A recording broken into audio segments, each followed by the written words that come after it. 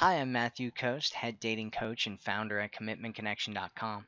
And today we're going to talk about topics to talk about with a guy. So one of the questions that I get all the time is what do I talk about with a guy? And so let's first talk about what doesn't work when talking with a guy. And as far as uh, what we're going to talk about here is how to be more attractive in your conversations. And so, some of these topics that we're going to talk about of what not to do, you can talk about them, but just don't expect a guy to be attracted to you for these topics. And the first one is guy topics, right? And a lot of women think that they need to learn guy topics in order to have a conversation with a guy. And the truth is that that can be a plus in a relationship, or it can be something that's added to what you're doing, but don't expect a guy to be attracted to you when you talk to him about guy topics.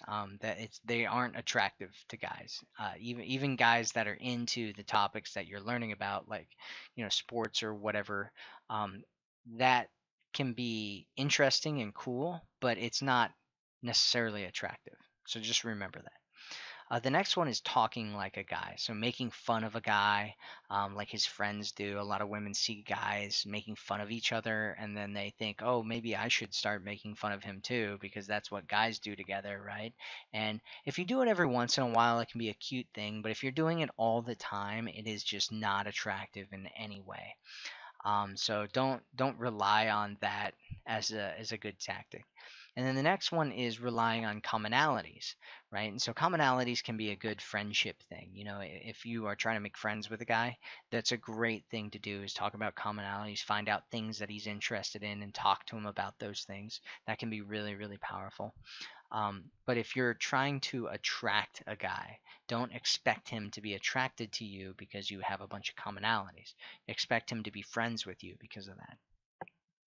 And so the last thing to not do is have expectations around your conversations. So a lot of times women will try to get a guy to respond to her in a certain way when she says something to him, and this is really unattractive. And a lot of times women will get upset and they'll be like, well, he didn't respond the way I want him to, and that is just incredibly unattractive and doesn't work for friendship or a romantic relationship. So what does work? The first one is telling stories. Telling stories is a really powerful thing to do, and we've been telling stories since way before recorded history, and it's something that we just sit back and listen to stories, and people love stories. So if you can get good at telling stories, that can be incredibly attractive to men. So tell stories about your values. Talk about stories about other people and things that align with your values. It can be a great way to screen guys.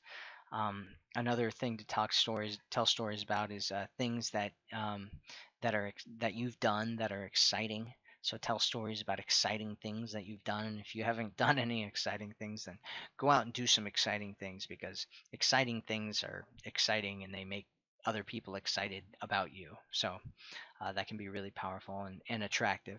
And then the last storytelling thing is to tell stories that convey your feminine side. So your nurturing, loving, caring side. That can be really powerful when talking to a man about that. And it can make him see you as potentially relationship material.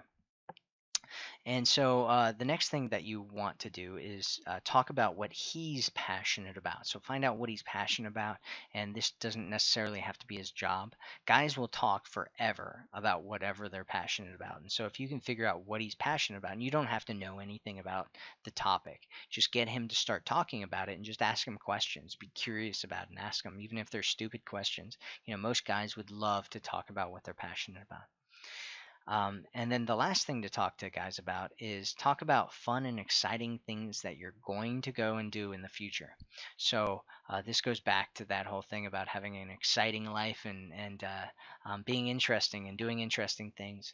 A lot of women want to put off the whole doing interesting things until they have a guy to go and do those interesting things with. But I'll tell you right now that it's way more attractive to a guy when you already have interesting things that you're going out and doing, and then you're talking about those things, than sitting around going, well, I'd love to do some interesting things if I had a guy to do it. It's so much more attractive, and he'll be so much more attracted to you if he's like, oh, she's already doing all these awesome things that I want to go and do.